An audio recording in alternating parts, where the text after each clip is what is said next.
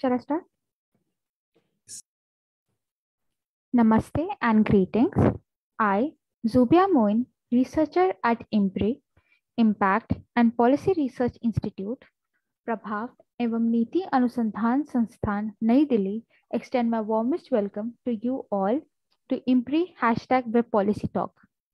Today, we are gathered for a panel discussion on the topic domestic violence and abuse, challenges and responses. This deliberation is a part of the State of Gender Equality #Gender Gap series organized by the IMPRI Gender Impact Studies Center.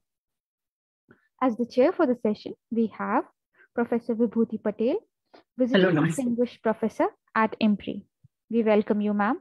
Thank you. With permission of the chair, I would like to introduce the gathering. Yeah, please introduce the panelists. Yeah. Thank you, ma'am.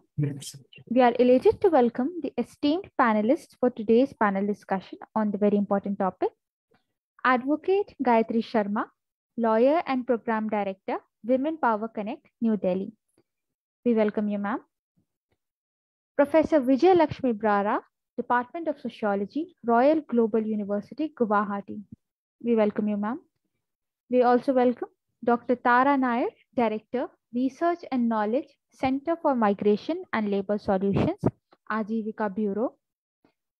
Advocate Celin Thomas, Advocate Celin Thomas and Associates, Bengaluru.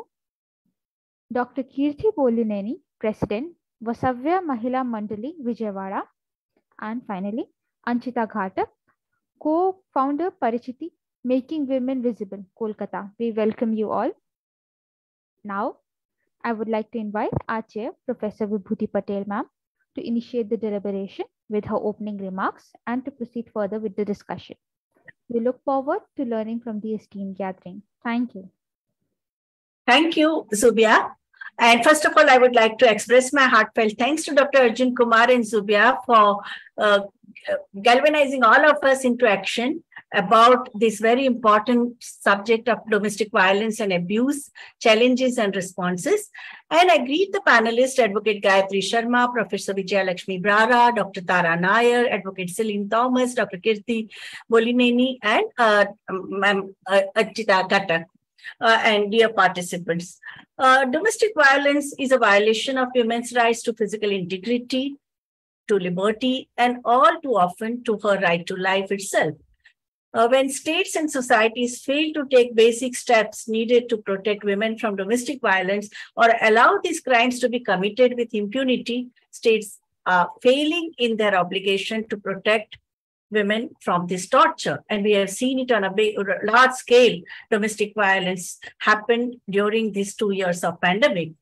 What are the signs of domestic violence? Destructive criticism and verbal abuse, shouting, mocking, accusing, name-calling, verbally threatening, pressure tactics, sulking, threatening to withhold money, disconnect the telephone, take the car away, commit suicide, take children away, report you to welfare agencies unless you comply with his demands regarding bringing up the children, lying to friends, family, and lying to your family's members, telling you that you have no choice in any decision, or being disrespectful, persistently putting you down in front of other people, not listening or responding to when you talk, interrupting your telephone calls, taking money from your purse without asking, refusing to help with child care or housework, breaking trust, continuously lying to you, withholding information from you, being jealous, gaslighting, having other relationships, breaking promises, and breaking shared agreements, isolating you. Social isolation was a major reason why domestic violence took place in such a great extent, because the victim was in the proximity of the tormentor, because during the lockdown, there was no other recourse which the victim would take, or where nobody would even intervene. Harassment following you, checking up on you, opening your mail, repeatedly checking to see who was there talking to you on phone, or embarrassing you in public, and the threats, making angry gestures, using physical size to intimidate, shouting you down, destroying your possessions, breaking things, punching walls, wielding a knife or a gun, and threatening to kill or harm you or children. And also sexual violence, using force, threat, intimidation to make you perform sexual acts, having sex with you when you don't want to have sex, or any degrading demands or degrading treatment based on sexual orientation. And also physical violence, such as punching, slapping, hitting, beating, biting, kicking, pulling your hair, pushing, shoving, burning, and strangling, and the denial, saying the abuse did not happen whenever the police or the relatives or neighbors, they interrogate, saying you caused the abusive behavior, being publicly gentle and patient and crying and begging for forgiveness and saying it will never happen again, but still it happens.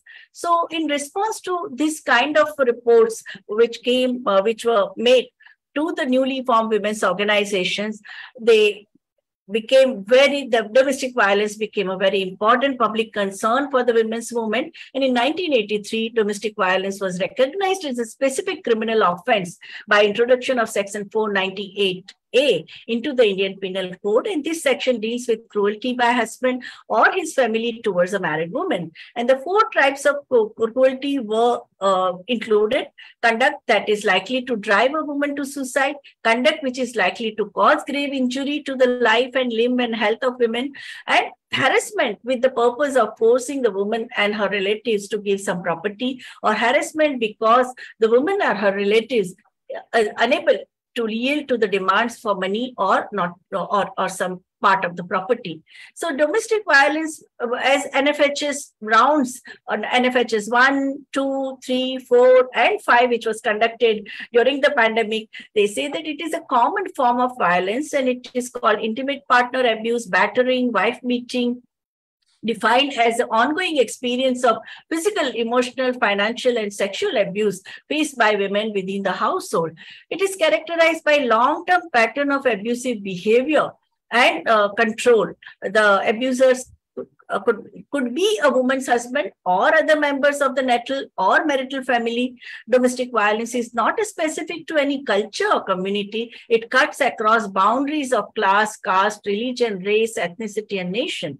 It is rooted in a social, economic, political, and cultural structures that place women in unequal and vulnerable position. As this violence takes place within the home, quote unquote, home private domain, it is considered a personal and private matter, not a serious public health issue.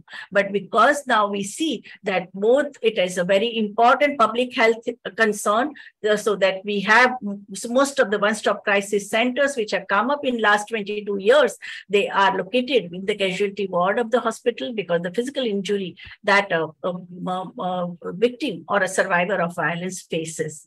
While uniform national prevalence rate for domestic violence do not exist, we see that there is a variation in the different states, and recently also the NFHS 5 has shown that nearly 1/3 of the women have reported that they have faced either verbal or psychological or emotional or physical or economic or sexual violence in the domestic arena.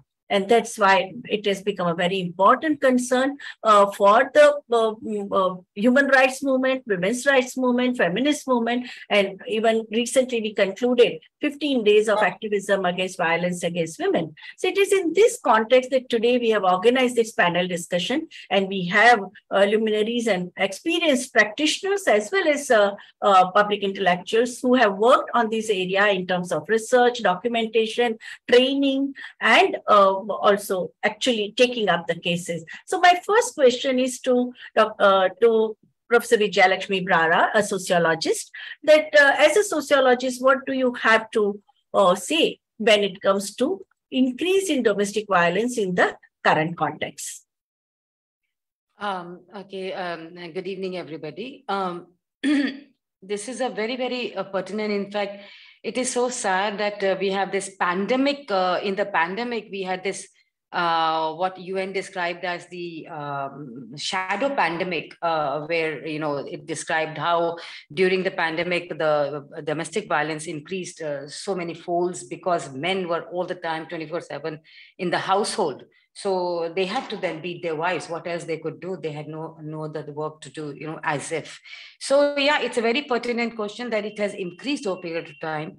Number one issue is, sociologically speaking, that it has domestic violence is perpetuated because it has sanctity from the society. And sanctity is from the society is because we have a very strong power equation. We have very strong power, dynamics whereby, patriarchy subsumes that, women have to be subservient. In fact, many sociologists, I would say, have actually, and many scientists have gone on and on to prove that women have smaller brains. They are not capable of handling politics. They are not capable of taking rational decisions. They are emotional. So they have to be handled by the men. So number one is the sanctity part of it, and the fact that it is acceptable for the women, to be beaten up by their husbands. They're often saying, especially I'm basically actually from Punjab. So, there's a basically saying that if the husband will not beat us, will it really beat the neighbor? So as if it is a woman's, kind of a kind of thing that ownership, and the fact that it's a welcome thing that, that at least my husband treats me close enough to beat me up. So imagine with that kind of scenario, things are actually quite bad. And unfortunately, you told me to talk about Northeast. That there also the situation is going from bad to worse, even though we say that women's status is very high. And in fact, a lot of water has flown since that myth has been broken by me and many other sociologists into understanding the fact that, we have only looked at the outside world of, Northeast women. We have not peeped inside the domestic front. So that is coming up now. That is coming up now. Manipur particularly, we have very high rise of women-headed households, and divorce rate has risen. And the prime reason for this is polygamy. And polygamy, I think, when we talk about that, domestic violence, we often talk only, primarily about physical abuse. But we should also understand that the humiliation, of your husband, making love to another woman in the next bed, and, bringing her in home, and with it's a very, very, I mean, one can understand it's a very, very humiliating, mentally distressing, experience. So that is not only in Manipur. In fact, in Arunachal Pradesh, the women's movement are, their prime agenda is to, they're fighting against polygamy and child marriage in Arunachal Pradesh. And in Mizoram also, we have very high indices of women-headed households, primarily because of this whole drunkardness and drug addiction of the men. So, this whole leaving the women, it's like leaving a hot potato from the hand, and, it's as simple as that. So this is a very, very prime concern. Another concern is the poverty, which is being faced by women because of all these situations. So anyway, as the discussion goes on, I'll keep adding to it. But one thing I would like this august audience to understand, and my plea is that, we have to move from the victim-oriented structures to survivor-oriented structures, because victim immediately, victim, it's a powerlessness. The word implies powerlessness, while survivor implies somebody who has, made it through and powerful enough, thing like that. And also, we have to move from this whole justice and crime. I know we have a lot of lawyers in the panel, but, we have to move from the law and order prism to the health issue of the person. We just don't take it in the court, and then what is happening to her body? What is happening to her mental stress? So I would say that, that health issues also have to become one of the prime agendas in our discussion today. So I will proceed later on as and when. So let others contribute. Thank you. I can't hear you. Yeah. So thank you, Dr. Vijaylakshmi. You brought four very important points. One is about the violation of dignity and also the mental agony that survivor of domestic violence faces. The issues specific to Northeast in terms of like in Manipur or Arunachal Pradesh or Meghalaya, where you talk about the polygamy and also child marriages, which also make women powerless. Drug and alcohol is a very important concern, and poverty also. And most important contribution that you made, that from victim-oriented framework, we need to have a paradigm shift, and we focus on the survivor and how we empower women. And it is not a law and order issue. It is a very important public health issue with a focus on mental and physical well-being of a person, not only health, but also well-being of a person. Now, I would like to ask our next panelist, Dr. Dr. Kirti, that you have formed a very robust organization, and it's a very important work that your organization is doing in Vijayawada, Andhra Pradesh. Andhra Pradesh was the first state to come up with a gender responsive budgeting for dealing with the domestic violence, and it has a very important record of community-based support structures. So can you just tell us your personal journey as well as the important landmarks in your whole journey of campaign against domestic violence? Over to Dr. Kirti. Thank you so much for making all of us to be part of it and taking it a very important subject, which is in the gray area, which I can tell it. Me, when I coming from a socially and politically affluent family, but still I face domestic violence. So domestic violence, when we see, it's only with the poor, is only a myth. So the socially and politically affluent families and educated and everything also, we are facing violence, because I became a widow at the age of 30 and lost my daughter, and I faced violence as a widow, as a young widow. And again in my second marriage, for 7 years, I faced severe domestic violence. It is physical, emotional, financial, and sexual, whatnot. And I can say very clearly, it's an invisible scars.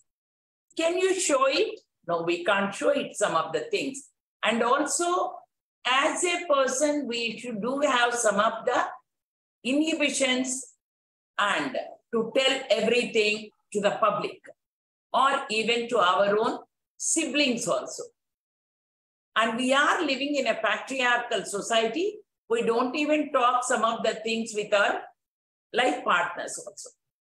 So in that journey, what I have seen, and I dedicated my life mission, is dignity and respect for the woman. So even the educated women are also unable to come up and give a complaint.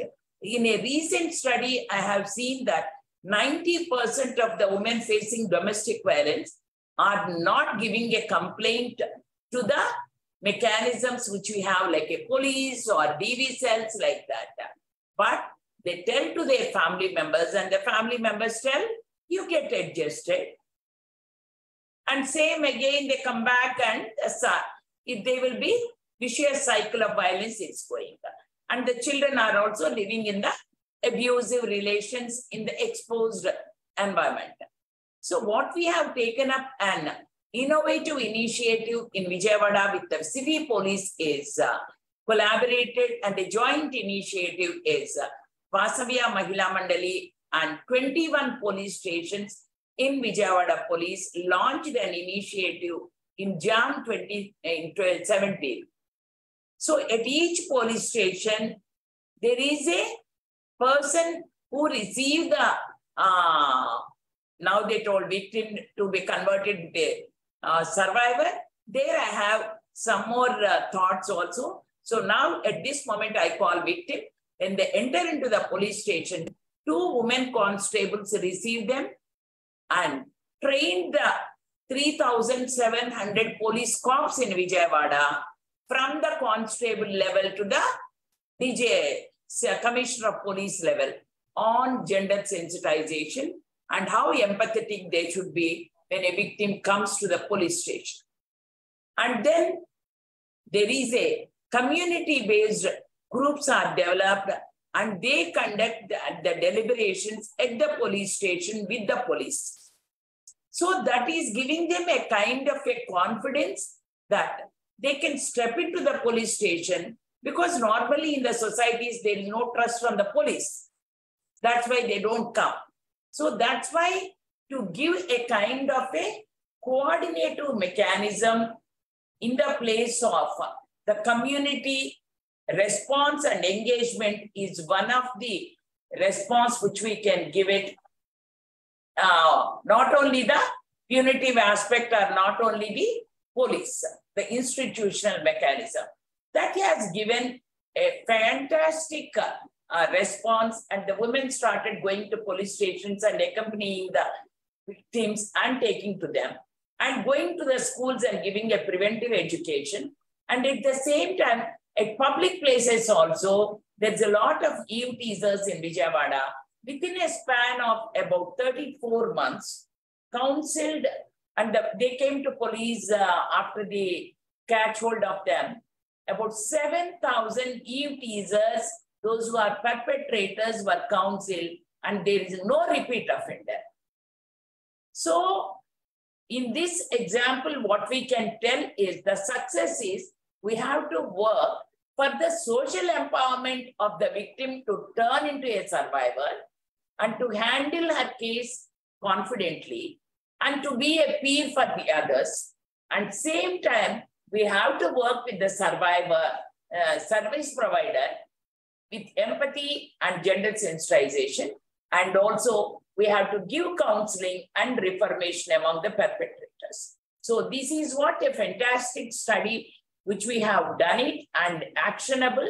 And a study is also undertaken by University of Edinburgh, and it's on a website which you all can see it. Maybe in the next, when I get time, I'll share about our experiences and the Pan-India study which we did on maintenance among women in marital discard. Thank you, Dr. Kirti, for bringing out your personal testimony and your heroic battle against domestic violence in your personal life, and providing support to other women survivors in a mission mode. And your Vasavya Mahila Mandli, which also has got several awards. I know this week also you got an award, and it's a very extremely inspiring work that your organization has done. Now I would like to ask Dr. Gayatri, Advocate Gayatri Sharma, that Women Power Connect, as a member, director of Women Power Connect, and also as a legal practitioner, earlier you were with Lawyers Collective also. You have done a lot of work in terms of training and in terms of coming up with the toolkits and also various workshops that you have organized on domestic violence. So can you share some of the experiences that how do we change the mindset of people? Are there any inspiring stories that you can share with us? So, first of all, thank you for inviting me. And to begin with, the Protection of Women from Domestic Violence Act, a lot of its success depends on how well the stakeholders are performing. And I am based in Delhi. Women Power Connect, the office is also based in Delhi. And Delhi should, as the capital, have some of the best infrastructure, and the stakeholders should be ideally better informed and working as per the law. To some extent, yes, in Delhi, the names of the POs, the names of the service providers, their phone numbers, all of that is available, which is still not there for all the states. However, when we did our workshops and our in-depth study on the quality of services available in Delhi, there were innumerable gaps. Just to name a few, the protection officers, the threat that they feel in dealing with cases unless they have police support, and police support is not always there. Legal aid lawyers, they are always looking to make money from the victim, and it's very hard how to deal with this because there is a market also work. And so the legal aid lawyers don't want the PO interfering in the case. Shelter homes, I think that is across the country, the shortage of shelter homes. And this became clear during the COVID-19 pandemic until the not the DCW, Mrs. Rashmi Singh from the Ministry of Women and Child said that it's no woman can be turned away from a shelter home during the pandemic. She had passed this notification. After COVID-19, we did do one workshop on, and I wanted to just share a success story with college students on domestic violence that they experienced during the pandemic. And college students are largely unmarried. So we are talking about 18 to 19 to 20-year-olds. And the sort of cases we were expecting were that of gender-based discrimination, men are not helping with the housework, and women being overburdened. And of course, that was there. But the number of cases of incest that came out and severe forms of violence during the pandemic, on one hand, it was eye-opening. On the other hand, I think the courage that the younger generation has now in speaking up about issues that earlier were repressed and not spoken about is no longer there. They don't hesitate to say that this is what happened and so and so. I think it's very commendable that at least the slight change is happening with the younger generation, at least in this one study that we did in one college in Delhi University. Yeah, I think it also reminds me of an incident in Kolkata, in West Bengal, where students were asked by a teacher to write about my mother. And one student wrote an essay saying that my mother is very hardworking and she does so much of work, but every day she gets beaten. My heart breaks when I see my mother screaming and crying. And the teacher took that essay to the principal, and both teacher and principal, they went to police station with the girl and the DV Act. They used the Protection of Women from Domestic Violence Act, and the action was taken. That means this training program and the workshops that we conduct, I think it has created a new kind of consciousness. I think even in PT also, we should discuss this issue. We are discussing POCSO, we have started discussing, but I think protection of this Powder Act also must be discussed. So I think it's very encouraging to discuss and see it as a social problem and take it to the students and future generation also, so that they also are away from this kind of a mindset, no? That you can sort anything like your wife is your private property, or women. Even the question of incest, about which people were hardly talking. In my generation, all of us grew up with seeing and hearing horror stories in private domain, but talking about it in public so that action can be taken, I think is very important. And that's why I think many cases of POCSO are also reported, because the young girls, even school girls, are reporting it. So thank you, Dr. Gayatri.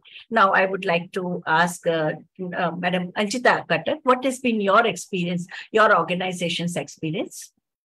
Hello? Are you there? Hello. Yes. Anchita ji? Yes, please go ahead. Yeah. See, from Porichiti, we work with women domestic workers. And for a long time, we used to work, on a case-by-case basis as women reported cases of domestic violence. And now, of course, we have a program to address domestic violence. And like many of the panelists here have said that, our focus is specifically working with women domestic workers. But for our domestic violence work, we get, we get complaints, or we are contacted by people, by women across classes. One of the things I would like to say, because we are talking of PWDVA, and a very important contribution that PWDVA has made to the discussion around domestic violence is they have also talked about domestic violence in relationships outside marriage. And I think this point came to us all very strongly when, when we read about the Shraddha Walkar murder, because I think that was a horrific, absolutely horrific incident that has happened, and one we have heard about, and we have all been shocked by the level of brutality. But this kind of abuse and violence occurs in relationships between men and women, and they need not necessarily be married, and this is something that is very important, and we really need to look at this, because of course we also know, ever since the women's movements have been working on issues of domestic violence, that a lot of times women think that they are married to a man, but actually they are not. And so these issues are all there, and Gayatri ji was just talking about the younger generation changing. It's, I think, in issues of domestic violence, for many of us, the experience is that the more things change, the more they remain the same. Because young women, they are challenging many social norms, but again, they find themselves caught in situations that they find very difficult to get out of. I think the Shraddha Walkar murder in that sense is illustrative of many things that women experience. One is this acceptance of violence, and the other is when you don't have parental support, you become completely helpless. And I mean, parental support is sort of shorthand for social support, but it is important to have that. And one of the things that we are trying to do in our work now is in the communities where we work in, urban communities, urban slums, urban settlements in and around Kolkata. We are actually talking about these issues within the community, and really trying to explore them with naturally with the women, but also with men, because we feel it's important for men to tackle this issue and think about why they are violent and why is violence against women or domestic violence so normalized. And also, as you were saying earlier, that, you were talking about POXO, but this whole business of normalizing domestic violence, it's like it's okay for men to be violent towards their wives. Similarly, it is okay for adults to be violent towards children in the domestic space. And so we are now connecting all of this and saying that if we want homes free of violence, then any kind of violence is a no-no. We can't just say it is wrong to beat your wives, but then again, those women as mothers are beating children, or everyone is beating children, and it is considered perfectly normal. It's like people talk about it in normal conversation. And this again is across classes. So this is one of the things. But so we are, and during the 16 days campaign against gender violence, we talk about issues within the community. We do exercises with people in the community. So we are trying to bring the issue of domestic violence. It is public, but in many ways it is not public, because people will not side with the women, or people will say, it's between them and they'll sort it out. It's just one of, sometimes you feel very tired because you feel, we've been talking about this for 30 years, 40 years, 50 years, but people are still saying the same things. But this discussion has to go on, and we feel, it's important, which is why it was very heartening to hear Gayatri ji talk about talking to college students, or, this is something we have to discuss all the time within communities, within schools, within colleges, because, it's good to, of course, we need a strong system of the law, with the criminal justice system has to be more active. But communities also, individuals all have to say that this is not something that is acceptable. Yeah. And I think one thing that only helplines are not enough. Helplines are okay to report the case, but I think hand-holding is very important. Yes, and yes, it is the Shraddha Walkar case not is being reported because it also has a communal angle.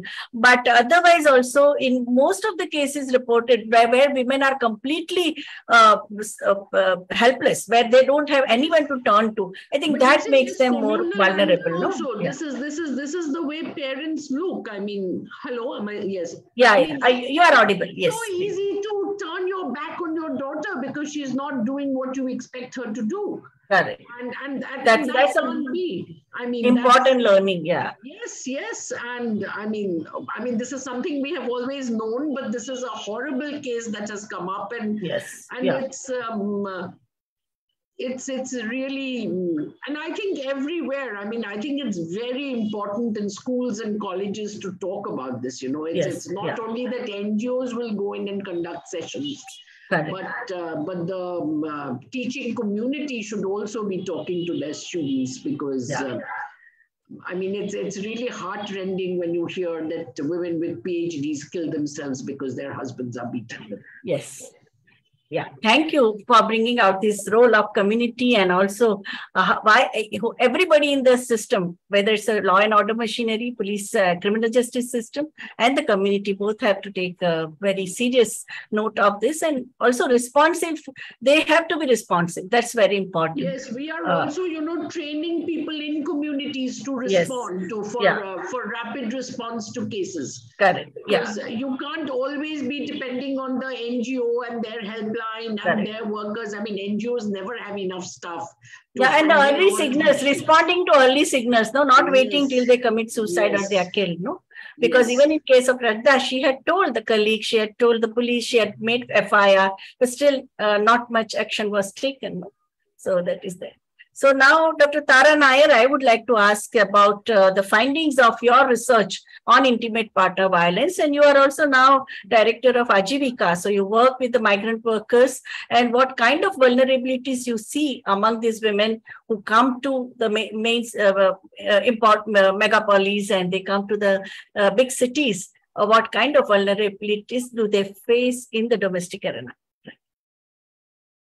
Dr. Tara Nair. Are you there?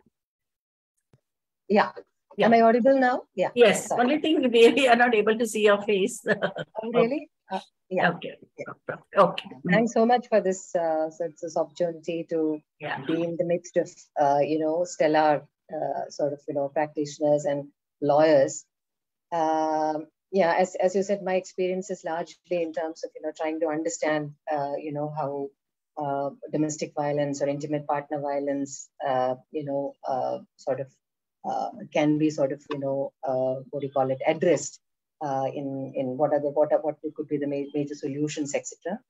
And I must, I think much of the analytical aspects about, what perhaps, causes domestic violence or why it still persists have already been this. But I must start by saying that perhaps, one gets a feeling that the project to transform social norms and challenge patriarchy, that project is perhaps, faced with much larger roadblocks than ever before in current times. And, it's definitely hugely worrying to see the quantum, not only the quantum, even the degree of violence, the brutality involved in, the kind of violence that women and girls across the country are facing in recent years. But if you look at the cases which attract media attention, we still discuss a very, very minuscule proportion of that in terms of, as issues. Even there, the media has largely sensationalized the crime or the gruesomeness of the murder and things like that. But even the media has not really contributed enough in terms of, diagnosing a case in terms of its legal, health, social, that kind of a framework. But generally, it's a kind of a very sensational crime story. That's how it comes to be. I think there should be, I think before going anywhere, I thought we must do something very urgent about it, especially a large number of, regional language reporters and stringers and all work in, different states of India. I think there should be something like a capacity building program or something to make them more sensitive towards, those aspects of a case of gender violence rather than a sensational crime story. And it generally gets into the pages of crime reports rather than human rights violation or, other kinds of issues. I think there should be something which, we need to really do something very conscious and quite concerted there. Coming very quickly to my interest in, IPV, I think the study that I have done was largely to find out how community solutions can be or what really even prevents community solutions to come to the fore. I know that there are a large number of exemplary work happening, from the side of, civil society organizations, NGOs, women's collectives, and all that. But if you really look at the investment in collectives, we see a significant decline in investment in collectives. And, there was a lot of talk about all these things after 2012, especially after the Nirbhaya incident. I think there was some amount of hyperactivism in debates and, public debates. But it definitely died down. And if you look at the kind of resources spent on creating response structures across the states, we find nothing much is really happening. Nothing, that is even in terms of, one-stop centers or other kinds of investments. And I don't think we are really serious about some of those things. I'm talking about from the state's point of view. And, investing in collectors has been an extremely low priority in the state circles. One of the states that I very, very clearly follow is Kerala, partly because of my cultural affinity towards that state. I grew up there, part of women's movements. And I think it really shocks me with the complete disproportionate relationship between women's participation in economic activities, education levels, and the perpetration of violence against women.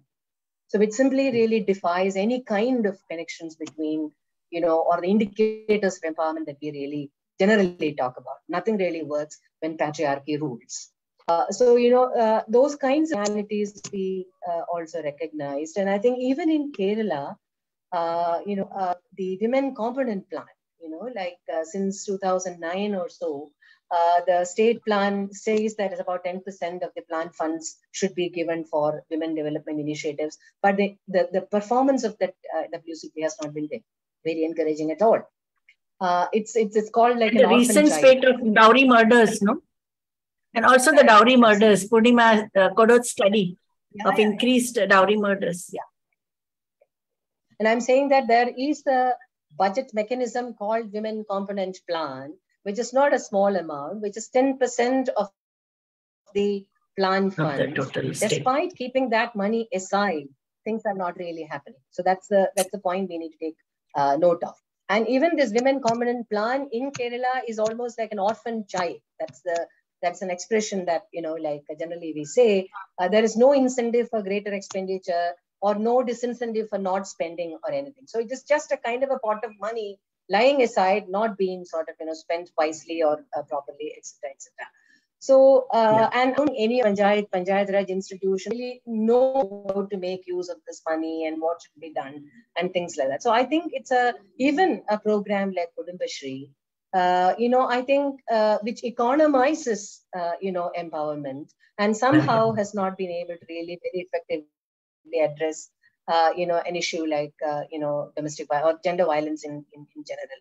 So the I'm saying all these things because I believe that the state has a responsibility to respond to this, not leaving everything to an individual enterprise and, civil society action. It's one of the most important responsibility of the state to actually deliver some significant things on these things. Even in Andhra Pradesh, I think if you look at in 2014, when the state became bifurcated, Telangana and in Andhra Pradesh, the SCRP, also got the state rural kind of poverty eradication program also got bifurcated.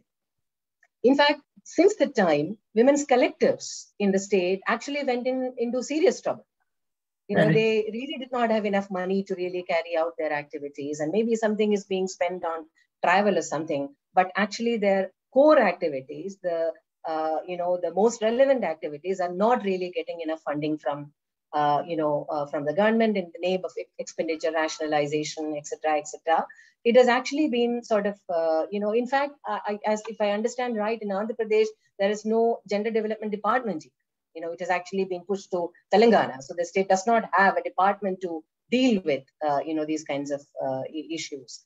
So budget constraints at the state level, underfunding of these kinds of activities, I think these very seriously impede continued functioning and sustainability of programs which really deal with violence kind of things. Yeah, even when the funding is there, I fully agree. I think you and Dr. Kirti also said that it is just like economizing empowerment is not enough because women across the class backgrounds, even those who are earning and who are economically independent also face varied form of domestic violence. And recent cases of dowry murders among the very women, highly educated women from a very affluent class, I think that also shows that how patriarchy and the patriarchal control over women's lives is so strong. But most importantly, even about one. Sorry, just one point that I want to really support, Anchita ji, when he talked, and I think it was also Dr. Kirti who mentioned that investing in men's collectives, or in involving men and boys in this, in this struggle, and understanding masculinity, while we are also talking about and how masculinities work. And there were several programs in the earlier days called Parivartan, where we were using sports and sports coaches to give the lesson of masculinity to young boys and all that, but none of them really received any kind of financial, sort of support for sustainably continuing their activities. Yeah, I think you were saying something. I was just saying that even union budget, we have a Nirbhaya fund since 2013, 1,000 crore per year are allocated. Hardly 5 or 6 states have used them, and that to 40 to 50%. So even when you have a resources or the financial allocation made, money parked in the ministry, it is not used. So that itself shows the kind of either bureaucratic lethargy or the antipathy towards this, because I remember when I went to Gender Resource Center, and the moment we talked about domestic violence, even IAS officer, I think principal secretary, he just snubbed me and saying that if we start providing support, women will start running away and families will break. If this is the kind of mindset, if the people in power have, what kind of alternative do we have? Even when, what kind of funds or functions or functionaries they are going to allocate? No? So that is a very important challenge that we are facing. The kind of gender sensitization programs we had during 80s and 90s, I think they have stopped. Whether it is in police academy or for the politicians, earlier they used to have it for the elected representatives at every level. I think they need to restart, but at least then their views will come out, about misogyny and insensitivity towards women's violence against women. So Advocate Celin Thomas, you have been practicing lawyer, and what have been your experiences so far as the issues concerning domestic violence linked to family laws also? Because every time women demand either a maintenance or any alimony or child custody, they also face tremendous domestic violence. So can you share some of the experiences of yours while dealing with court cases? Yeah, sure. Thank you, Dr. Patel, and thank you, IMPRI, for inviting me to this forum, and thank you to all the esteemed panelists who are present here. So I practice as a lawyer in Bangalore. Before I dive into the specifics of law or even deal with it, I'd rather share a case study. It is a case that I'm handling right now. It's a pro bono case. I will not be able to divulge the name of the complainant. However, I'd like to give you a quick background of what it is. This is a girl who's only 19 years old. She's not an Indian, she's a Nepali. Now, let me explain you one thing, that in Bangalore, we have a sizable Nepali migrant population that has moved in here. They come here, they live in their own flocks and their own community, and they have their own social structure. And they have their own way of doing justice amongst themselves. So what happens is that most of the women and men do not reach out to the conventional legal systems or the law enforcement mechanisms which are in place for redressing any of their issues. So what happens is they have a sham of a khap panchayat that exists within their community that decides the fate of every person over there who decides to be a deviant, or so to speak, the community perceives that this person is a deviant. So the pro bono case that I'm working on is a Nepali girl, and she's only 19 years old, and she's considered to be this deviant in her community. Incidentally, a year ago, she used to work as a domestic help at my place, and she knew that I was a lawyer. And when she moved on to a better paying job, I congratulated her and I wished her well. And because she knew a little bit of English and she could speak the local dialect, which is Kannada, she found a job as a receptionist, which was a better paying job. But the abuse at her home was something I was completely oblivious to, because she never shared it with me. It was only recently that she reached out to me saying that there is a lot of abuse being meted out to her by her husband, who is currently 26 years old. So you can imagine the age difference between them. So I asked her when she got married, and she said 2 years ago. Now, 2 years ago, she was 17 years old. She was a minor as per our law. So she was not someone who was supposed to get married at that age, but it so happened that she has been betrayed by almost every person, not just her husband, but even her parents, her in-laws, every member in her community. It has so happened that, one fine day, her parents decided to cut her birthday cake, claiming to the entire society that it is her 18th birthday. This was 14th of September 2 years ago. And just 10 days later, they got her married. So it was almost like an eyewash, not only to the family members, but to the entire society, so that nobody questions the fact that she was actually a minor when they were getting her married. And they didn't want any social rebuke or anyone asking any kind of questions if at all the girl was a minor or not. They had stopped her education also abruptly, because probably she was turning out to be a financial burden for them. And they were a family, 2 elders and 4 children. And she turned out to be a liability for them. So they got her married. They got her married to a guy who is a bus driver in a private school. He had issues with her right from the second week of the marriage, wherein he used to keep calling her really bad words, like I don't want to disrespect anyone's sensibility, but they were real bad words, almost saying that she's into sex work and things like that, and she's having relationship with here and there. But she's like any other teenager, having an online presence. She's very active on social media, especially Instagram, and she has absolute strangers following her. But then she is like any other teenage girl or a boy of her age who enjoys being on social media, because that's where they have friends, So her husband was, it's very clear to all of us that he is a very insecure man, and he couldn't handle the fact that, that she had friends online and that she had friends otherwise also. And the fact if she would be half an hour late at work and return home a little late, he would again accuse her of sex work. But he had no qualms in taking the money from her, whatever she was earning from all this work that she was doing. So it escalated to such an extent wherein it started affecting her health. And she reached out to me also at that point, and I said, what is it that she wants to do? So I actually tried to empower her at every stage that is possible, because she had to realize walking out of a marriage or walking out of her family home, the protection of her maternal home, or even the solace that she finds in her community, she will not get it outside. So it's a huge decision to step out, because you're not only getting out of your marriage, you are cutting all your bonds in your family, and even your friends, and even your community. So for her, it was a huge step to take. So we were going back and forth for close to 6 months. It was only when she one fine day told her husband that, you know, if you don't give me a divorce, I'll be left with no other choice but to go to the police. And she started to walk out of the house. That's when her husband held her and said that, no, let's try to make this work. Okay, if you want a divorce, I'll give you a divorce. The very next day, he circulates a morphed photo of her with another man. God knows from where he found that guy. And he morphed that photo and he circulated it to the entire community.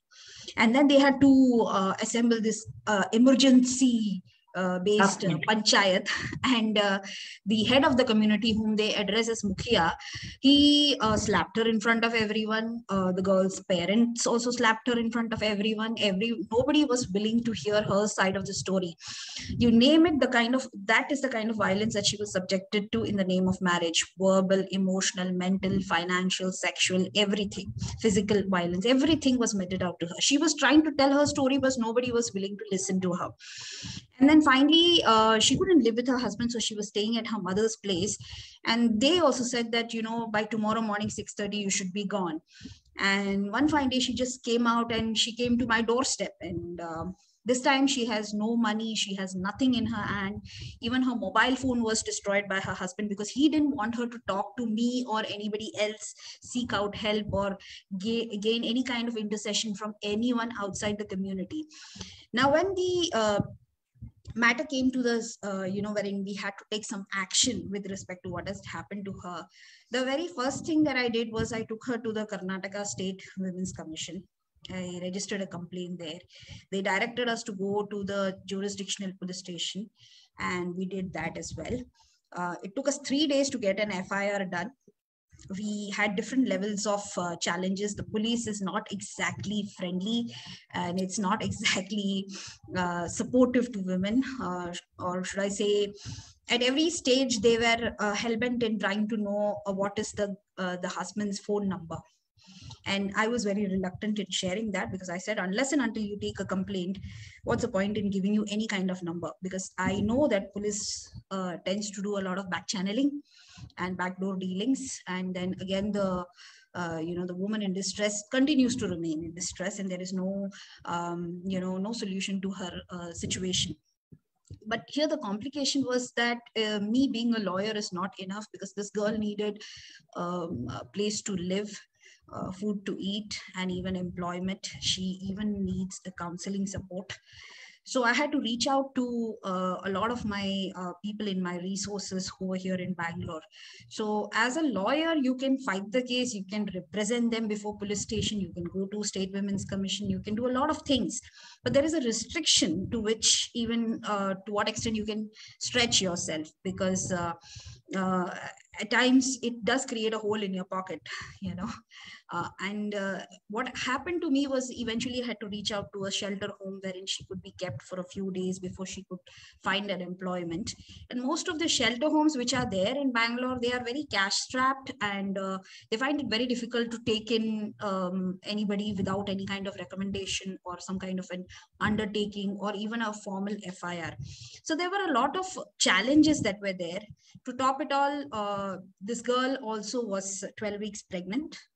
And she also needed medical attention, because it was not just the MTP procedure that she had chosen to undergo which required medical attention, but she also had other health issues which required medical attention.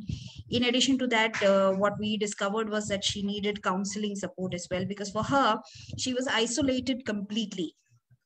She is a classic example of someone who is a rebel, but she was classified not as a rebel, but more as a deviant in her society. Everyone wanted to make an example out of her, which is why that sham of a Khak Panchayat was also held, so that she gets rebuked, she gets isolated, and every girl in the community, in their community, is forewarned that if you do something, this is what is going to happen to you. And it so happened that when I was looking for a job for her, the same members of the community, everyone had her photo. So a prospective employer, where I took her for an interview, to be taken in as an assistant to manage a boutique, that lady showed me the photo, that same morphed photo that her husband had circulated in the community. So it's not just in her community, but she's being sidelined even outside her community. So they are trying to completely destroy her. Now, what happened is when I kept her in the shelter home, I ensured that she was not accessible to anyone, because I primarily feared after what happened in that panchayat, in that assembly, she will be attacked in some or the other way, because the community is essentially very violent. Okay, and she's not the first person to walk out. There have been other girls who have escaped because they didn't want to get married, they wanted to study further. And in fact, these are the stories that I've heard from this girl itself. So when I kept her in safety, people knew that she was talking to me, you know. So her parents, her family, relatives, everyone has been calling out to me. And look at the statements that they make. One of her uncles said that wo hamari daulat hai, you know. So they have actually commodified her, you know. So they don't want to accept the fact that you know, that she deserves to be treated with dignity. She deserves to be treated with respect. I asked them questions, and why her parents isolated her, why they slapped her in front of the entire community when she's actually the victim. Then they are saying, okay, if she wants, she can teach a lesson to her husband, but tell her to spare her parents. But that's not how the law works. The moment in the complaint it reflects that she was a minor when she got married, automatically not only just DV applies, but also POCSO section 376 of IPC, which is rape, as well as Child Marriage Act, sections of those also get applied to the complaint. So what has happened is right now, you know, her husband is behind bars. There's a bail application pending. I'm appearing on behalf of the victim as well. Now, here's what I understand. You know, I had plenty of challenges. You know, it's not just the legal challenges, but also the fact that I shared that she needed support in terms of finding a job, finding a safe place to live, and also some kind of a mental and emotional anchorage. So what I understand is that it has to be a collective effort to help just one survivor of domestic violence. And to say that domestic violence happens, you know, only domestic violence happens. Well, in this case, I was under the impression it is only domestic violence, but it is only later when the complaint was being drafted, I realized that she's a minor. You know, when she was married, she was a minor. So many things came out, you know. So it's not always domestic abuse that happens. There are so many other things that happen parallelly. And, you know, for someone like her, belongs to a certain community, they come with their own ideas and preconceived notions, and they bring it to our country, and they force it upon their women. In fact, the bail application which is filed, in which the lawyer has blatantly written that people get married pretty early in the community. I mean, which court is going to accept that statement? You know, but they have written it. But it is not a customary practice. It is not a customary practice even in the Nepali community. That is something we have to understand. Because Nepal also has very many progressive laws, and over the last 20 years, a lot has happened in Nepal also. So now I would like to, there is a very important learning from this particular case study that you have given. And I think that there are similar experiences. I think Dr. Tara Nair's study and all Dr. Kirti's experience of intervention is also showing. So now I would like to ask Advocate Gayatri Sharma that how in Delhi, Delhi has a special women's police. If we have a women's police, all women police station, does it make any difference in response of the system? Okay, I can see Advocate Celin saying no, it doesn't. And I think what, so I don't have much experience with the women police, but I do know that with women magistrates who deal with PWDVA cases, because it all goes to the magistrate court, and they're all women in the, most of them. We cannot say that women will necessarily be more sensitive than men, because it a lot has to do with the gender stereotypes and socialization that you're also brought up with. I think with the comments that have been coming even in chats that involvement of men and boys is necessary is something that I would agree with. And automatically just having a woman would not make them more sensitive. But just very briefly, from Delhi, a good practice that has come about is the Crime Against Women Cell. It has regular meetings with NGOs to discuss domestic violence cases. And prior to the pandemic, they they used to work, they would give the day for the meeting is tomorrow, you have to come tomorrow. Now they've started giving a longer period of time, notice for the NGOs to come. They listen to the NGOs as well for the cases, and they give help in particular cases where the NGO is stuck. So these regular meetings are working very well. And they are chaired either by a male or female officer. So I think that is a good practice in Delhi. Just to add to what Gayatri is saying, Dr. Patel, women's police station is a great idea and a great concept. But what we need to understand is that where there is an all women's police station where there will be a woman constable or a woman police inspector, we need to understand she's first police and then a woman. So the treatment that will be meted out to any victim or any survivor of domestic violence or any woman who's suffering sexual assault, she's going to get the same treatment that she'll get to any other police station. That is something that we need to understand. So the only thing about a woman's police station is more of an eye wash. Okay. It is just to encourage women to go there. And in fact, even in the case that I shared, in that case study itself, we were in fact directed by the jurisdictional police station to go to the women's police station. And I said, is there, but the Women's Commission had asked us to come to the jurisdictional police station. Now, if we are going to the women's police station, then the order also has to come from them.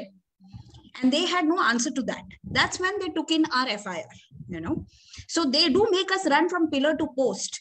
So having all women's police station, there needs to be a mandate very clear, as it should benefit the survivor in some way.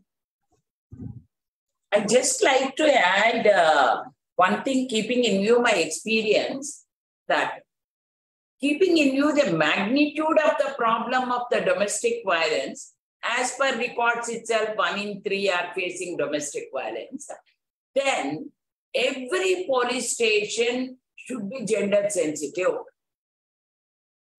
We don't require, because even if we have to make women police stations also, we don't have that much of manpower now.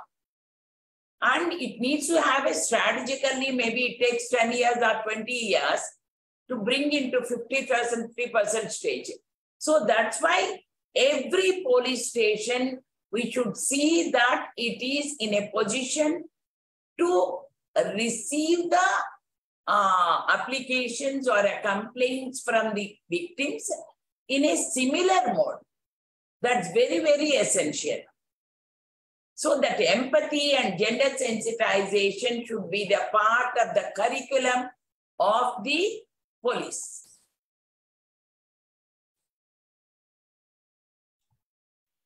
I would... Thank you, Dr. Kirti. Yeah, please go ahead. Yeah. I would like to flag two things coming from the, I'm so privileged today, Vibhuti ma'am, that I'm listening to the grassroots people and who are really working.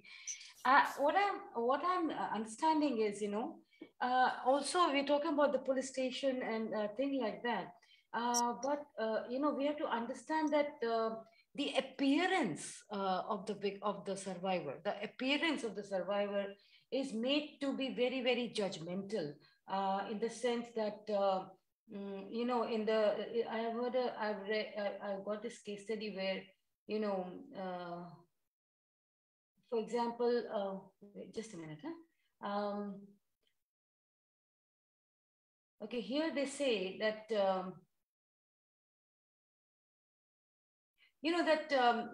that when they go to the police, it is how she's dressed, how she looks. Does she look damsel in distress? Does she have that kind of, appearance where we can believe that actually she was, violated? The judgmental aspect of it, and it goes into the most gender sensitive people, because why I'm saying is this, because the patriarchal, imaging and the willing to be accepted in that mold of patriarchy is so strong among all of us. I mean, let us confess this today. It is so strong that how we dress, what we eat, where we go out, what we see, what we read, or, everything, and we need acceptance from the patriarchal mold, So the structures are so strong, it's very difficult. So at least, as I requested, forget calling them victims, and also the appearances of it.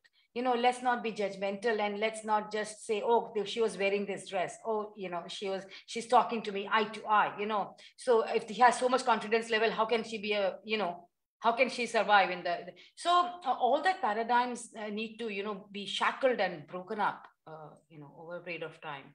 And I think at grassroots, you know, the workers, the lawyers, I mean, hats off to you all.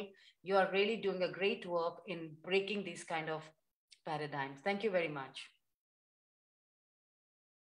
Time and again, and this has been right from the beginning. Any woman who is articulate, confident, who argues, provides evidences, police would just not trust her, that she doesn't fit into their image of a victim, no? And so many times they say that if I had such woman as my wife, I would have also beaten her. That's what one has heard even from the police officers, no? So it's a very, very, I think creating an accountability system is a major challenge. There are 3 responses in the chat box. One is by Anima. Would you like to unmute and speak? Because you have written about your personal views, and you are talking about, I think you are reiterating the point that we should work with men and boys. But would you like to make any statements? Anima, are you there? Dr. Suna, you have also said that your experiences of Tamil Nadu, where you say that all women police station make miracles to happen. Would you like to share some of your first-hand experiences? And there is a Satyavati who has also said that we are from Bhumika Women's Collective. You can share your experiences also, Satyavati. Telangana, Andhra Pradesh, and yeah, okay. Anima ji, so Satyavati, Suna, and Anima. Would you like? Hello, I'm yes? Anima. Yes, Anima. Please unmute yourself. Yeah. Actually, you know, the thing is like there are so many case studies. If you open the newspaper every day, there's one or the other case. And if you just take the statistics, then you will find that in the past few years, the crime against women has risen, I mean, tremendously. I mean, these crimes are sometimes direct, sometimes indirect, sometimes those are like psychological, hidden, and in every way. And it is not only in India, but everywhere. You go, I mean, take any example, it is happening everywhere. And irrespective of any religion or community or race or ethnicity, I mean, the crimes are happening, and these are rising. It's a fact. I've been to Africa too, I mean, and there I found like women are treated very badly. Even not only their own women, but the women who work there from outside, they are equally treated bad. So, I mean, I have come, I mean, through my experiences, I have learned that we should engage men into our programs. And there's one global program proposed by UN, engaging men. Engaging men is like if a man says something to the boys or to the adolescent children something, then it makes more sense. If I speak and if a woman speaks, then it is not taken seriously. So I mean, my emphasis is that this is high time that we should review our all the policies, we should review our all the advocacies and find out the flaws, because you know the thing is not making any difference. Even in America, from where the movement started in 1970s, even there the status of women has hardly changed. So I think this is high time we should review all the programs and these all rights made for the women and all, and engage men. Yeah, that's very important. Your point of engaging men is, I think, very important there. And thank you, Animaji. Now I request Satyavati ji and Dr. Suna. Would you like to share your experiences, Dr. Sunanda? Good evening. Dr. Sunanda? Yes, good. Good evening. I'm Dr. Sunanda. I was a police officer. That's why I'm talking about the women police station in Tamil Nadu. Actually, the women police are given special training on this gender sensitization, as well as how to work in a women police station. Of course, it is not, we can't say that it is, all the women police stations are functioning in the way in which it is supposed to. There will be flaws also, but then most of the cases get, the problems get redressed. Either they will register a case, first they will do the counseling, and then they will have a panel of psychiatrist or a psychologist, an advocate, a counselor, family counselor, and we will have 10 types of, even retired judges are included in that. This is known as Family Counseling Center. This center will function in each all-women police station, and they will take a decision according to the gravity or according to the configuration of the case. Later, they will decide if they are, through counseling, if they could bring the family, reunite, then that will be taken care of in that way. They will be called for reviews, weekly review, then monthly review, then once in a while they come and tell how do they live. Otherwise, after some time, they will approach the police station again for the next action, course of action. The police station then will register a case after getting opinion from the APP. This is what is happening in Tamil Nadu, all women police stations. Yeah. And what is the budgetary allocation for this? What kind of support services all women police station, over and above counseling, other intervention, are they connected with the hospital and for the medical aid and for the shelter home? So is it more of a one-stop center? We give a letter to any of these institutions if then there is a need. Then they will take it. We will contact the social development, SD, they call it. Social Development Office. Development Office, yes. That is, they will be placed in the collectorate, no? Yeah, we will inform them. They will take care of it. Yeah, because even for that Cradle Baby scheme, collectorate was the center, no? Even when Tamil Nadu had that scheme. Yes, yes. Yeah. It's a very, very important, very inspiring, I think, in this whole grim reality, that the kind of, but you need a lot of commitment, no, on the part of people with authority and power.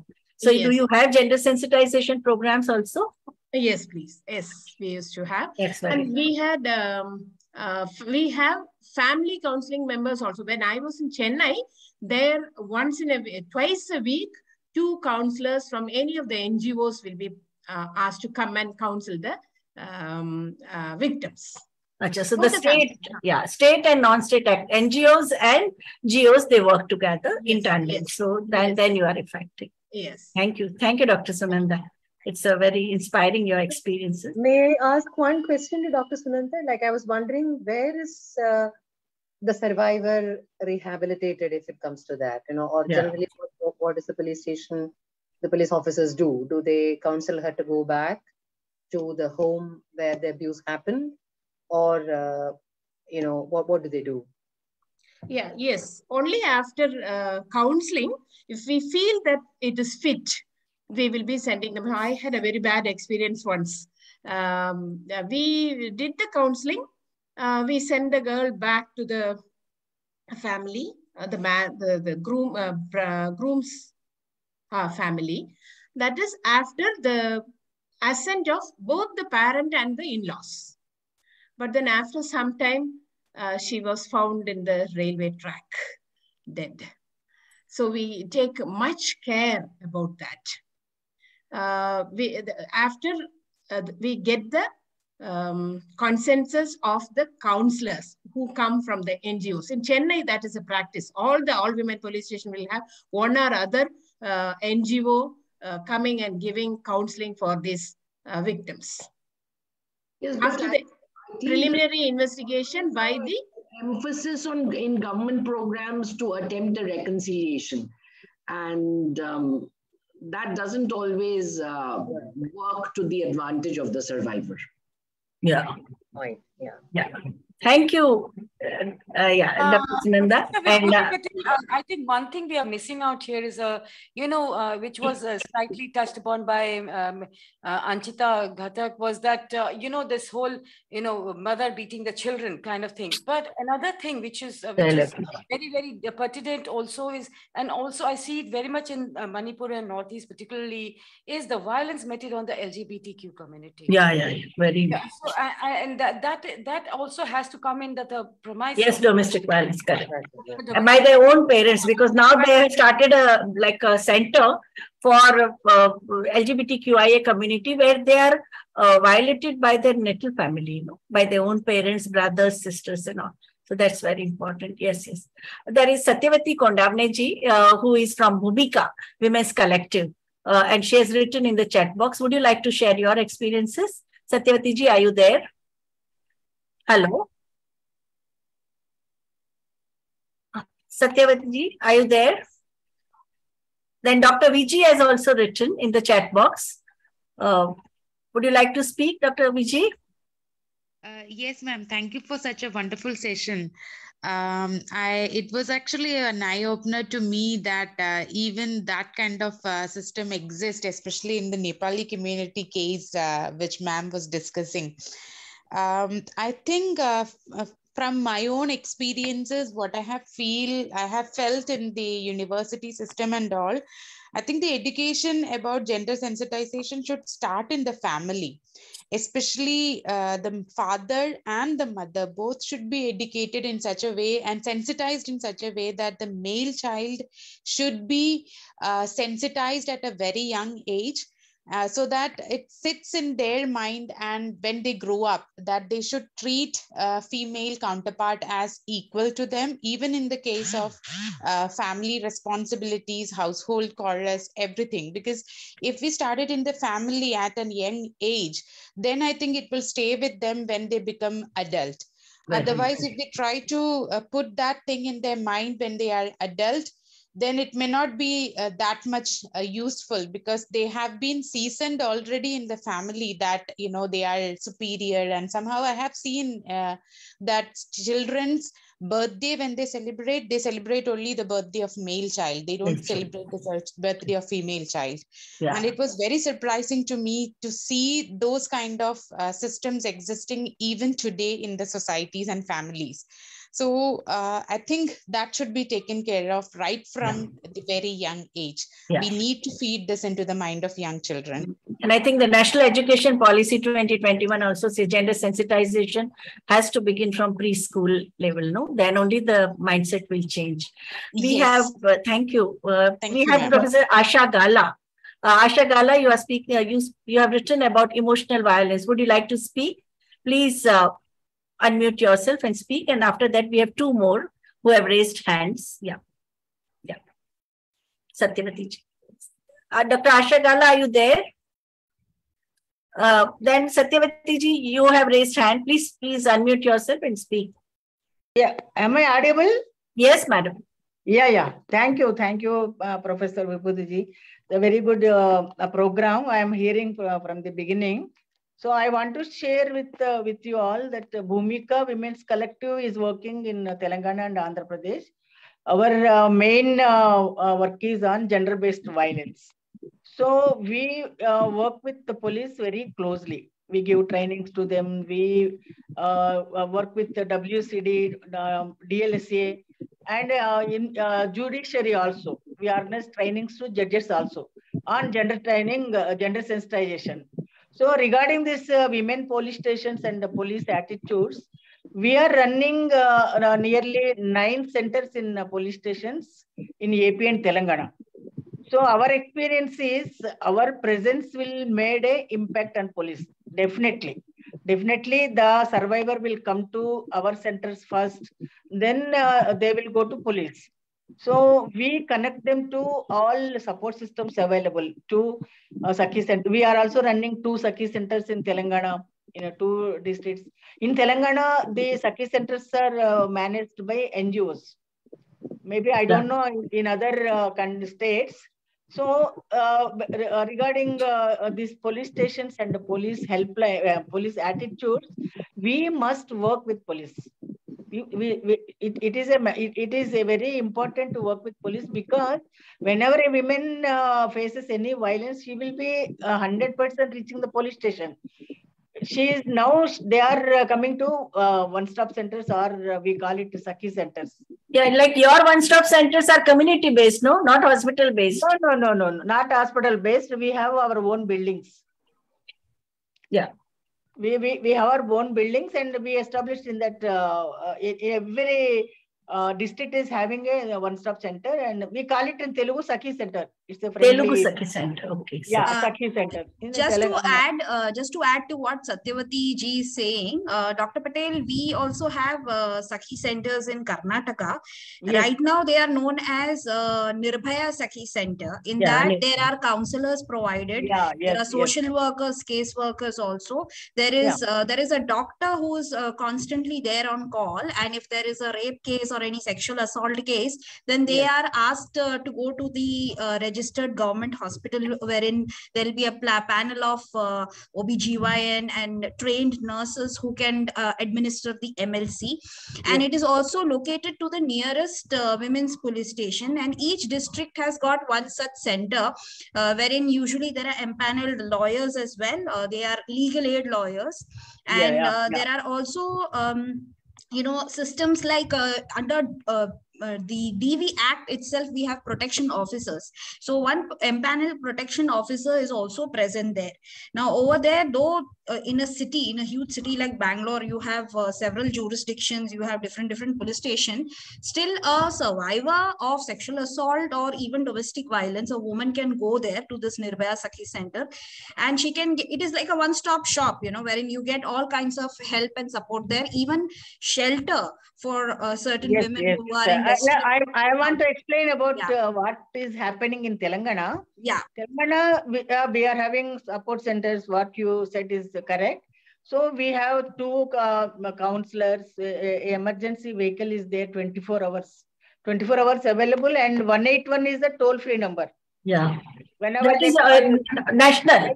All over India, no? Yeah, all over India, and it linked to Sakhi centers.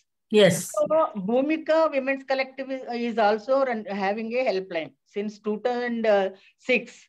It is also a toll-free number and 24 hours. Correct. So that is why I want to share my experience with police. That's why I came into this. Thank you. Thank you. Yeah, very important.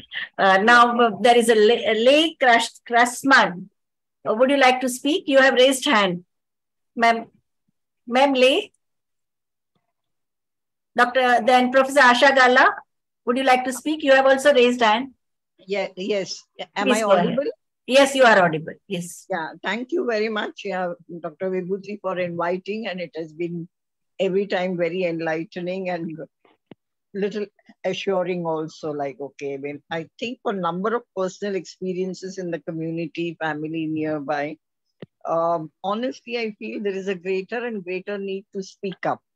Like we, maybe coming from this background or ideology, we do speak up at the conferences, seminars, but in a day-to-day life, like, okay, when a woman starts saying that it's all right, when we're sitting in like, okay, in the family gatherings and somebody says, okay, I was beaten up, or my husband said. Second is very subtle type of abuses. It could be heavily like taunting, or, degrading the woman all the time, abusing in a sense, you're good for nothing. Those type of violences, I think that there is a lesser emphasis on that, but that can be very harmful to the women. Yeah.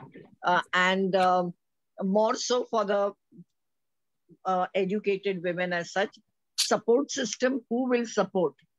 I think in the most prosperous communities also, like I belong to Kutchi community, where there are crores of rupees being spent for number of noble causes and good work being done, but nothing absolutely about issues like domestic violence, and where will you get the physical support, like where will a woman go, and if the parents do not, like that's a very, very important aspect, and I'm glad that many of the resource persons have touched upon it. Yeah.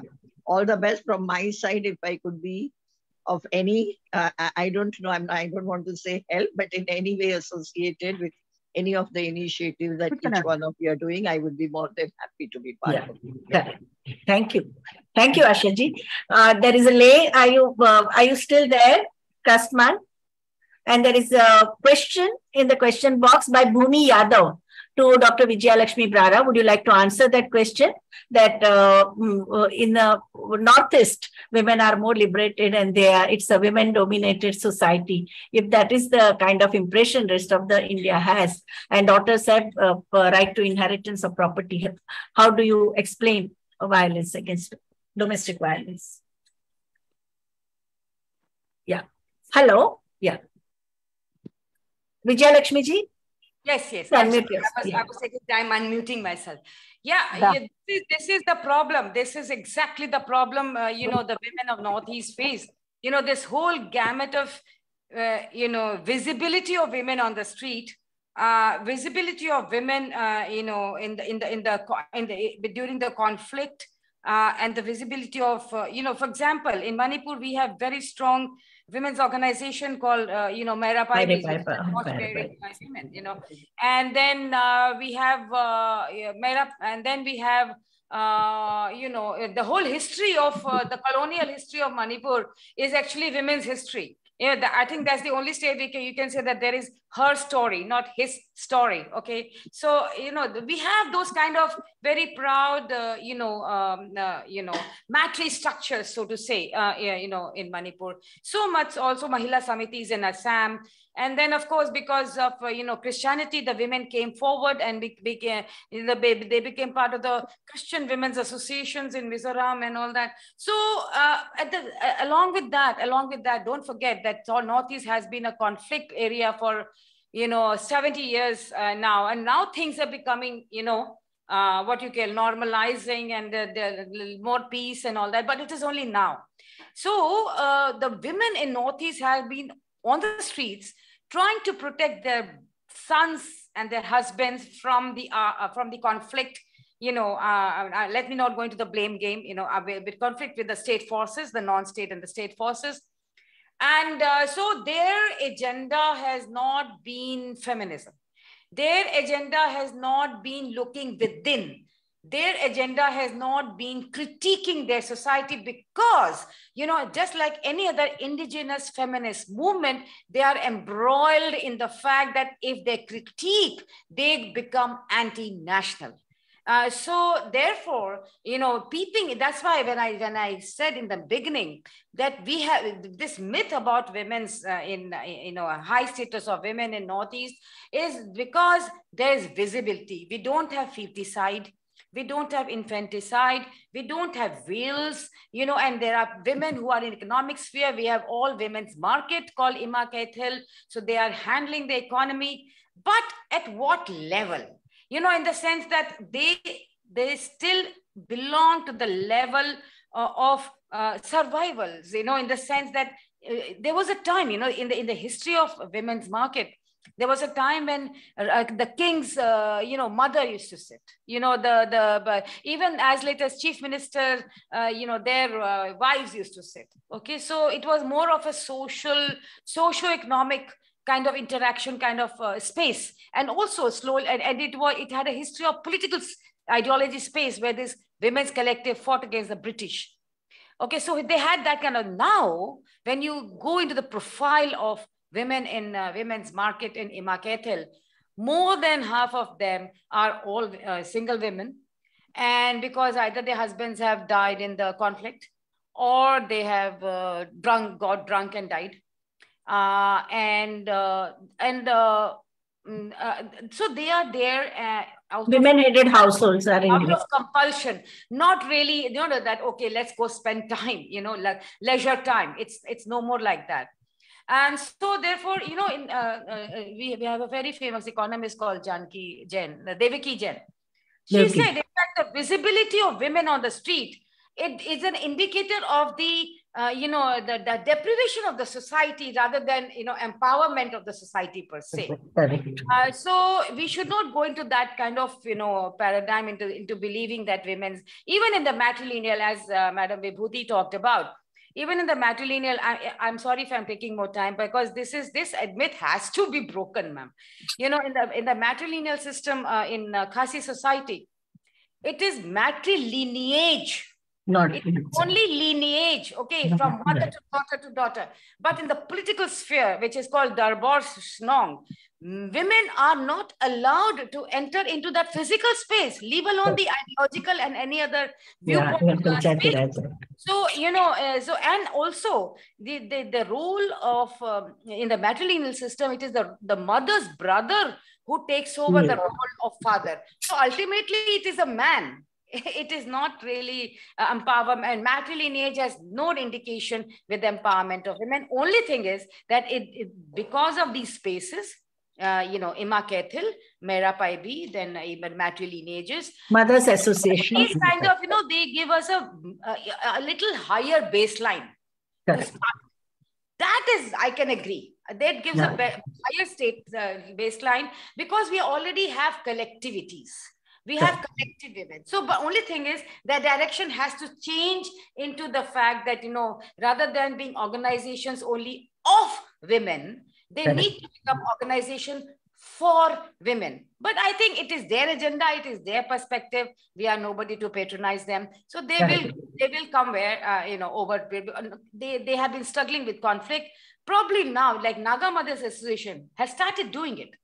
You know, they fought against their menfolk into the fact that they have a right to stand for elections in municipal councils, and Supreme Court also Panchayati Raj Act, implementation. In the municipal act, ma'am, in the municipal act. So similarly, Arunachal, there are a lot of movements now critiquing within, you know, as I talked to you about this whole polygamy and all this thing. Mizoram also, they're fighting against bride price. They don't want a bride price. You know, so the things equally cruel like dowry, correct? Then let us not go into the fact that, you know, Northeast women have high status. So I think that the patriarchal control is very much there even in the matrilineage, no? So that comes out very clearly from your this thing. So instead of a husband or a father-in-law, you have a brother, mama, who is controlling the decisions.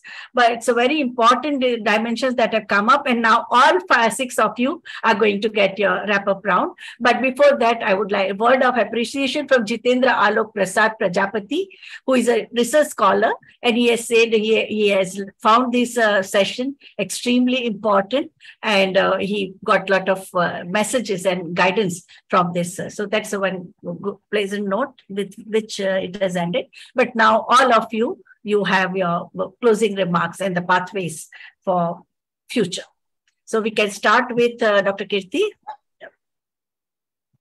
Yeah, with regard to the domestic violence, when we are talking about the challenges and responses, one of the gray area not touched till now is maintenance of the woman in marital discard. During the pandemic, nobody got maintenance for 2 years. Yes, we have done a pan-India study and getting the information from under RTI from the different courts in India also. So the main recommendation is to bring a change in the section 125 of CRPC, which tells that if the husband don't give the money, then he can, after 12 months, the woman can go to the court, and the judge can offer whether to go to the jail or to pay the money. So most of the men are going to jail, not paying the money. So the basic right of the woman of living is foregoing, which is the fundamental right of the woman. That is one thing. And also there is no, we have to create a national registry of domestic abusers and offenders in India, which is not in India. And also we have to streamline of alumni or interim maintenance and final settlement of the procedure. And also the monitoring system to track the maintenance case should be created by police department at each police unit. And think out of box solution is a fund to be created by Government of India to support women fighting the maintenance cases, because it is not going in the time-bound nature, and it's going years together and women are missing it. And one more new initiative which we have taken up, which you all can see it in the Play Store, is we have designed an tech tool that is evidence valid for women. That is, I'm just keeping in the chat box also, that is available in the Play Store. That is going to address, because 92 to 93% of the women going to the courts are unable to produce their evidences, although they have smartphones and they are recording the voices.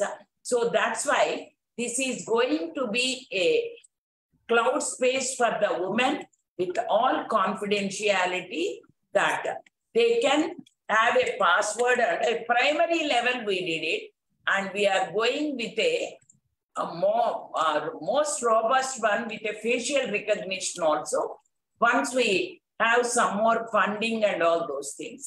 So here I would like to thank everyone that the initiatives and challenges are there, but we all have to work with much more patience, much more innovation, and to make the political agenda for the next elections is how do we make the women to be more dignity and respect. The politicians will see it. There I will conclude, and thank you so much for Vibhuti and everyone making me to be a part of it. Thank you so much. Yes. Dr. Tara Nair, what would you like to, what will be your final words? Yeah. No, I have very little say. One thing I would say that, I still believe that we need to reinvent the transformative potential of many of these initiatives that you're talking about.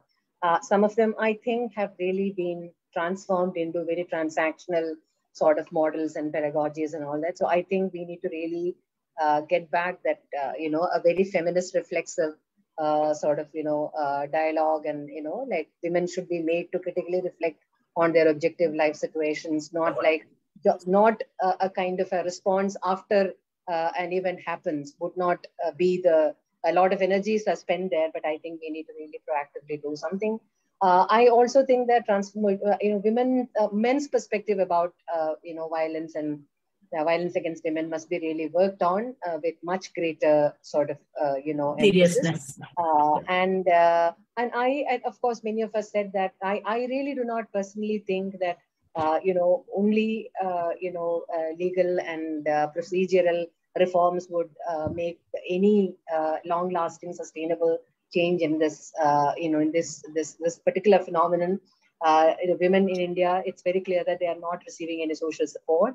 This is despite the fact that they choose partners of their family's choice, and they, from their own caste and community, or all that is done, and their bodies become, their bodies bear the burden of representing or reproducing caste and community and privilege and all that. So they are just seen as those bodies which, recreates and reproduces that kind of, caste and community privilege system, unless and until we do something very drastic to, create a social transformation around changing these kinds of notions. I think we are definitely not going to be very far. Thank you so much. I'm extremely sorry for that. Yeah, thank you. Now, Dr. Celin, Advocate Celin, what are your concluding remarks? I do, there is one thought process that has been resonating again and again from the participants as well as from the panelists. It is about the patriarchal system. See, patriarchy, according to me, it does not just proliferate and exist only because men want it. But certain women are benefiting from it, and therefore they quietly support it. So what I'd like to say over here in the context of this background, there are few challenges which I believe that it's not just for an advocate to address, but this invariably comes to an advocate because the survivor has approached the advocate for redressal. So I would just like to read them out. Leaving and abusing of a husband is not a simple matter for most of the women. Who will financially support me is the first question they ask. Who will financially support my kids, especially their education? Support with respect to simple things like bank related matter. I know qualified engineers and qualified doctors who do not know what is happening with their bank account. Okay, so a lack of confidence in doing anything on their own. Now here it is not just because they have given everything to their husband, it is also because these women whether they are qualified or not, literate or not, whatever it is, they've been brought up that way. The institution in which they were raised, their parents, they have brought them that way, which is kind of disabling them on various levels, disabling them to take strong financial decisions on their own, disabling them from taking any decision with respect to, I'm not going to support, I'm not going to take any more abuse anymore. So the self-esteem, the self-respect and sense of self-worth, none of these are inculcated in any of these women, because they are suffering challenges on those levels as well when they approach a lawyer. Also, in addition to that, the emotional anchorage is sought from a lawyer. A lot of these women in distress, when they approach a lawyer, they heavily lean on their lawyer for all these things. A lot of them are unwilling to go and get professional help in terms of getting counseling or any other kind of mental or emotional support from a qualified professional. So I guess some amount of awareness needs to be created from that perspective as well. A lot of women, when they approach, when their matter is already, taken by the police, and FIR has been lodged, there is a case, there's a criminal case in court, and also if they are seeking maintenance and have filed several cases under Domestic Violence Act, Family Court, and all those things, they are usually very short-sighted. They're constantly worried about how much we're going to pay, while the husband, he's willing to drop an entire arsenal on top of their head with respect to, going through, using every legal machinery that is available in place to ensure that the woman cannot fight anymore. So I guess these are the challenges that I am dealing with on a day-to-day basis. Some of them I do find answers to, but a lot of them, I think they need to be addressed. And if it's possible to be addressed through community-based organization by creating awareness, then nothing like it. Thank you. Thank you, Dr. Advocacy. Now, another lawyer, Advocate Gayatri Sharma. What are your final words? So I'm going to go completely the non-legal way. For me, I think for a long time we've been discussing dowry, beating of the physical forms of domestic violence of married women, child care. But the Shraddha Walkar case really opened my eyes to domestic violence against women who are in intimate relationships and domestic violence within the natal family. And the reason why I'm saying it's moving away from the law is because it's not easy to use the law against your parents. And even the CJI said very recently that hundreds of people are killed every year in India because they choose to exercise who they want to marry, and parents don't agree with that choice. Honor crimes. How can we bring awareness that the natal family is also a perpetrator of violence? How do we bring about that awareness? I think the solution is not really legal. There has to one component would be the law, but more than that, working with the youth, working with young people, making sure that they don't lack the courage in saying that this is wrong and I will not tolerate this. And also support each other, because they have seen that wherever, even in intercaste, interreligious marriages, where there has been support, then they have been able to survive. No, so absolutely. That is very important. Only when they are isolated, then the Khap Panchayat or parents or this, they do the custodial killing. Yeah, very important. Yes. And now, Dr. Vijaylakshmi Brara, your final words. Yeah. Please unmute yourself. Yeah. Yeah. So as I said, that the terminologies have to change from victim to survivor. Then appearances need to be, not judged. In the sense, why should we, that the doctors and all notice on the fact that what she was wearing and how she looks and whether she can speak or she's subdued, so when you're subdued, so you fall into the whole matrix of patriarchy where it says, okay, this girl can be abused, but if you can't speak, that this girl can't be abused, that kind of judgmental, thing has to go. And that can only go when we have structural changes. I know it is a very, very ideological academic way of saying it. I accept that fact, but then we have no choice. We have no choice in the sense structural, the patriarchal structure needs to, if it cannot change, it needs to dilute. I know it cannot change. It's a centuries old Aadhar. but somewhere, we have to puncture the, the balloon. And so that is because the willingness to affirm to this whole power equation is so strong that even an educated person like me would be like to be called, oh, she's a good wife. She doesn't, any woman, like, for example, sometimes say, oh, when I go there, okay, go there, but don't talk that much. Okay. Even to me, at this age, I have been patronized. I am patronized by, people into saying that, zyada baat mat karna,